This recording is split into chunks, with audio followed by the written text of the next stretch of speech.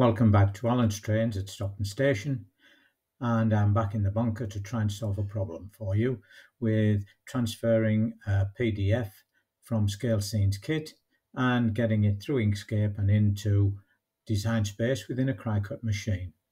I'll show you what the problem appears to be and hopefully the solution. For this example, I'm using the free Scalescenes kit Weybridge Call Office, and I'm going to take one component part out of there into a separate sheet. I'm then going to surround it. We're going to copy it. I'm now going to open a new Inkscape file. And I'm going to place that drawing into that file. I'm then also going to save it. It's going to be test 20.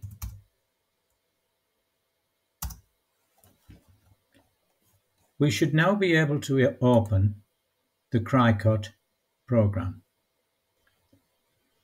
We then go to New Project and Blank Canvas. We go to Upload and upload the image. And we're going to go and find that test 20 and open it. And as you can see, nothing comes through to Design Space. So we'll cancel that and go back to our test 20 SVG. I'm going to show you how I found it. And by taking out the pen tool, as I did in a previous video, and draw around the complete item.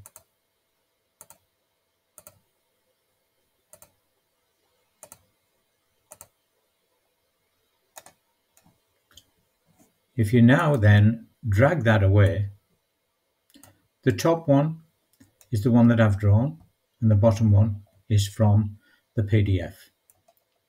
So you would think that if we then say File, Save, and then go back to the Cricut program,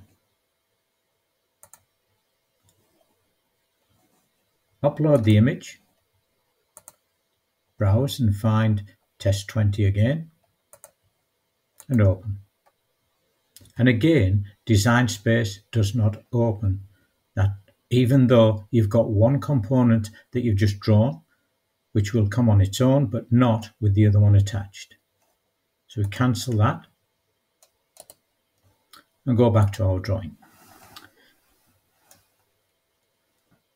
If we look at the individual components, if we go to Object, Fill and Stroke, this is how I found it. If I click on My Original and go to Stroke Style, mine is 0.265. The original is 0.353. You would expect that this would be as clear to see as mine. So if we now go to Stroke Paint and click on My Object, you can see that it's using the RGB selection with them all set on 0 and this A set on 100. If we now click on to the one we've imported, there are no colours there.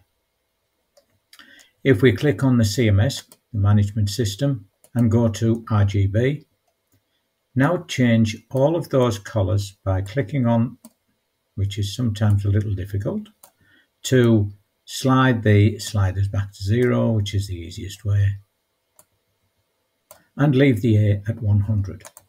You can now see that the imported version is darker than mine because the stroke is bigger.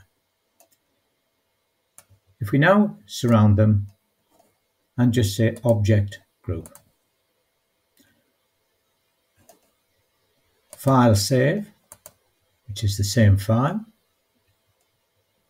and we now go back to the Cricut.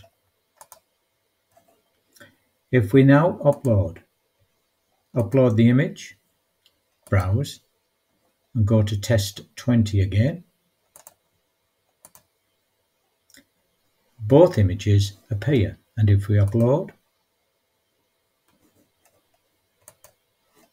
and add to canvas, there they are, both of them.